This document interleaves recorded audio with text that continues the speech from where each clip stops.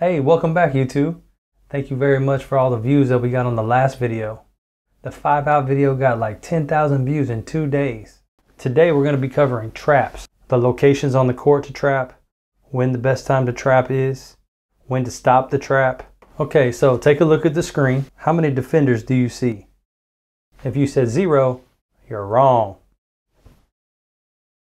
Right now, I see at least 4 defenders on the court.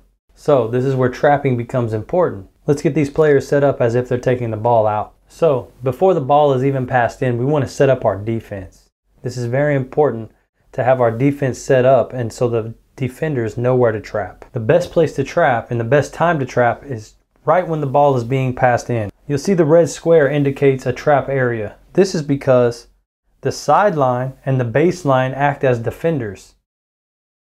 Before you even put a defensive player there, there's 2 defenders waiting, the baseline and the sideline. We put a person here to try to keep the ball from going in the middle. We'll have another person in this area ready to trap as well. So currently you have 3 and 4 applying trap to number 2. So you have 4 playing defense, 3 playing defense. You have the baseline and the sideline all playing defense. 2 has nowhere to go with the basketball once they receive the ball. So once 4 and 3 collapse on 2, you're forcing a turnover. It's always good to have somebody near to wait for a turnover to happen. If they try to make a bad pass, you have a player there to get the pass. The next best place to have traps is right here in the midcourt area. The closer to the sideline, the better.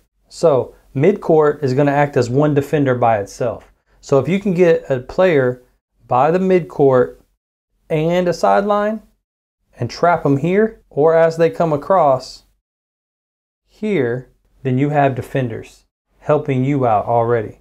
As you can see, you're going to have number 5 and number 1. Again, the numbers don't matter. But you're going to see them applying pressure to put 2 in a situation to where they have to make a bad pass. Otherwise, it's a turnover. Now this can happen on either side of the court once they're trying to bring the ball up. If they cross half court, then it's a back and forth and it's a turnover. If they step out of bounds, it's a turnover. If they make a bad pass, it's a turnover. So if you notice, I have put red spaces everywhere that you would like to trap where you have help by 2 invisible defenders. The sideline and baseline, the sideline and midcourt. Those are invisible defenders. Using these invisible defenders will help you to get turnovers. They apply added pressure to force turnover. Now, there are some additional places that you should apply traps in order to force a turnover or to deny the other team to score. So I have indicated in purple where you should set traps to prevent teams from getting into the paint or from scoring. If you notice, no matter what type of defense that you're playing, you should always be able to trap these areas. Now, to trap in the paint or to deny entry into the paint is going to take 2 solid defenders that know how to set traps. They have to be foot to foot and their arms out. Now that I have showed you the basics of setting a trap and where to set the trap, now it's time for me to tell you when to pressure the ball and set traps and when not to. You should always try to trap the ball to force turnovers. This makes the other team tired.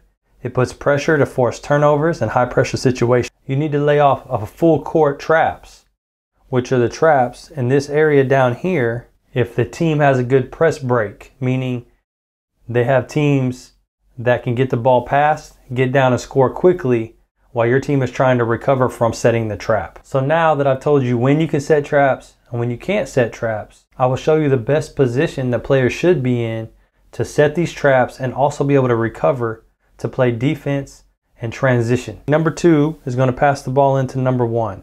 Immediately, you want number 4 and number 2 to apply that pressure. Looking at the court, you will see that 2 will be passing the ball into 1, while our players are set up ready to defend. Number 4 is denying the lane. So he's intimidating 2. He doesn't want 2 to pass the ball in to the middle in case number 3, 4, or 5 are down here. All right, so they're denying the middle of the court basically. Number 2 is denying on the sideline and ready to put pressure. So as soon as the ball is passed in, 2 passes to 1, and immediately there's pressure being put on by number 4. And there's pressure being put on by number 2. So number 2 and number 4 are physically adding pressure. The baseline and the sideline are 2 invisible defenders that are also adding pressure. If number 1, if we're doing a half court trap, and number 1 gets all the way down, you're going to try to force him over to the left-hand side of the court or the right-hand side of the court. Anywhere when you see these red areas. You can trap in the middle, but then you don't have the sideline to help you. Only thing you have is the mid-court line. So 1 crosses the line. He's pressured into the corner by 3 applying pressure and 2 applying pressure. And now you have 2 physical defenders and 2 imaginary defenders, the mid-court line and the sideline.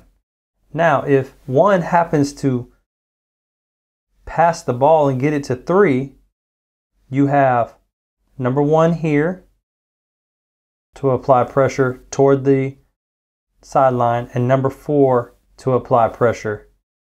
Then 2 has to recover and 4 has to recover. 2 has to recover and then 3 has to recover.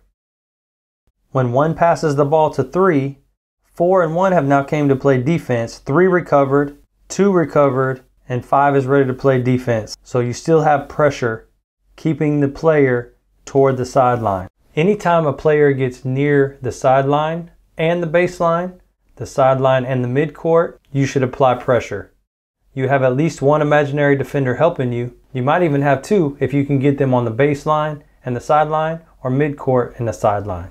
Now the key is when forcing a trap in any of these locations that I have mentioned, your teammates, your fellow defenders have to be ready for this bad pass that the other team is going to make so you can get an easy turnover, transition to the basket. Thank you guys for the support. I think we received 148 subscribers and over 10,000 views in 2 days from the 5-out video. That was the basic video, and I will be making another video for intermediate and advanced. Hey, thank you for watching. Please share this with your friends, share this with your coaches, teammates, help the whole basketball community out. Don't just keep this information for yourself. If you have learned something, please like, subscribe, comment, share,